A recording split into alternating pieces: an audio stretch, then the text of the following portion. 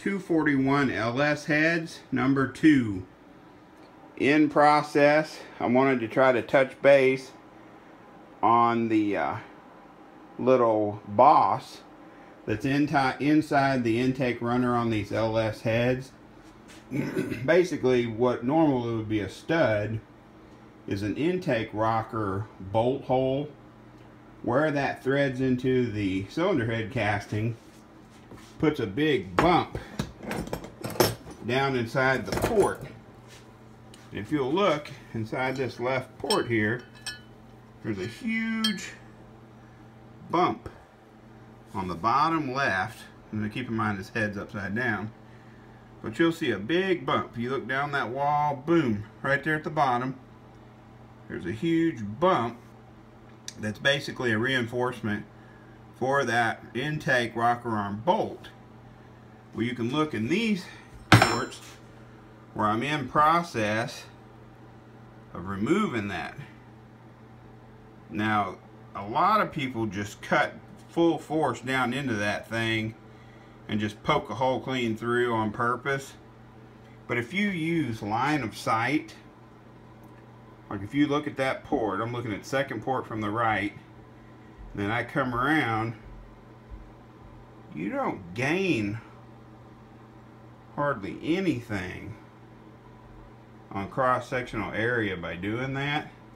Now, I will poke through to that bolt hole. I don't know if you can see the one over here on the end is good, but you can see where I've been working that bump out. Now, of course, you can see up in there, not on that one because it's overexposing, but you can see that swirl ramp is completely removed and blended into the back wall of the bowl. The short side is widened. The entire guide boss has been narrowed. Now keep in mind this is still in the rough to medium cut stage, so don't worry, it'll look pretty when I get done. But if you'll look at the difference that makes, removing that stupid rocker stud, rocker bolt bump really opens that left side of that port up tremendously.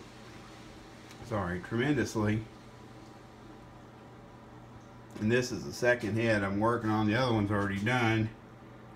You know, I might work that just a hair more, but I just hate the fact that it opens that hole. But that's just the nature of the beast, working on these LS heads and trying to improve the flow, because clearly that huge bump on the bottom left, or which would be upper right hand if it was sitting upright, but that huge rocker bolt boss takes up a big part of your cross-sectional area. What most people don't understand is air is line of sight. Air doesn't like to turn corners at all.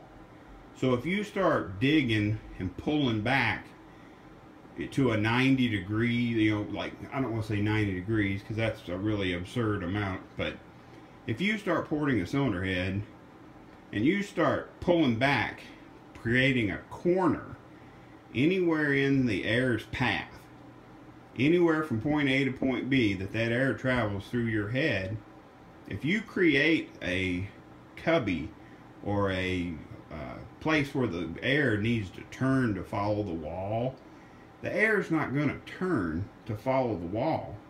So when you do streamlining of a port, you have to keep in mind that air is going to go straight. It ain't going to turn jack. So don't waste time working in areas that the air's not going to go.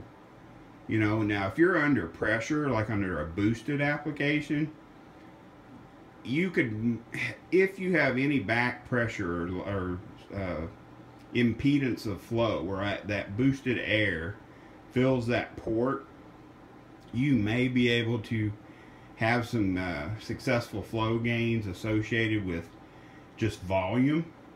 Like if you wanted to build a port that has a larger CC volume, you know, that's somewhere where you could just, you know, okay, let's make it bigger. But air doesn't turn corners. It doesn't like to turn corners. It doesn't do it.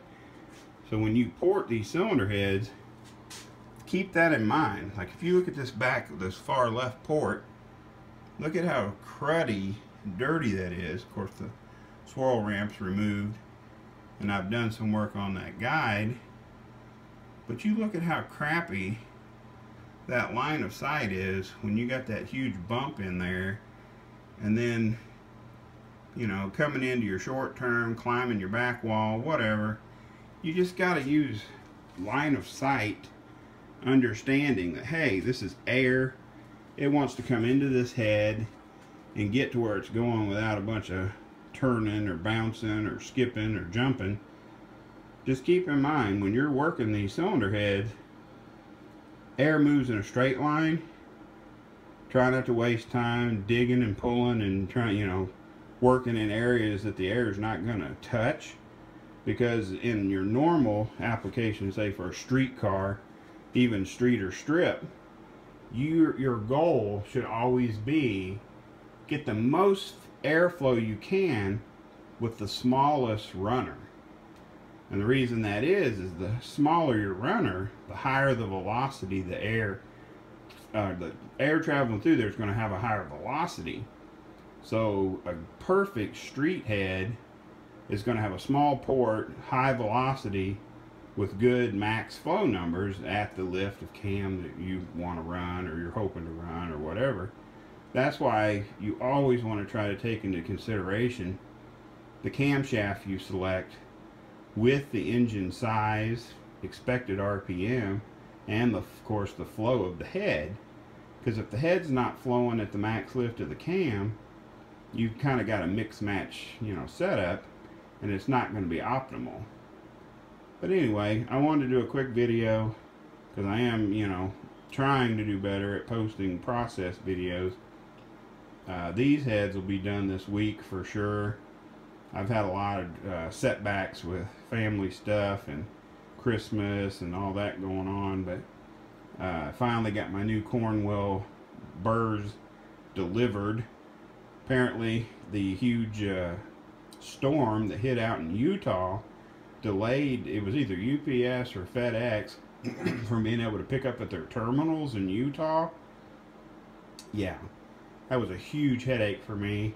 Had to reorder my burr set from Cornwell, and that alone set me back a long time because my only 6-inch burrs had got, you know, they were used up. They couldn't cut anymore, and I didn't have any way to sharpen them. So I had to order a new 6-inch set to be able to work these stupid bosses in these intake ports, and it was just a huge headache. So anyway, got my new burrs in. Go Cornwell. They make really good sharp burrs that cut for a long time, reasonably priced if you get in good with your tool man. Again, everybody, I hope everybody had a great Christmas. It's almost New Year's, so everybody try to be careful out there. If you live in the Kansas City area, you know it snowed and everything's covered with ice, and it's going to probably be some crappy spots out there on New Year's Eve. So everybody be careful. Again, these are the LS241 heads. Just wanted to show some of the process, show the, it's the swirl ramp removed from the other end of the ports. You can see what that looks like, and removing that bump for the stupid rocker arm. So anyway, thanks for watching. I'll keep porting and show you some more videos.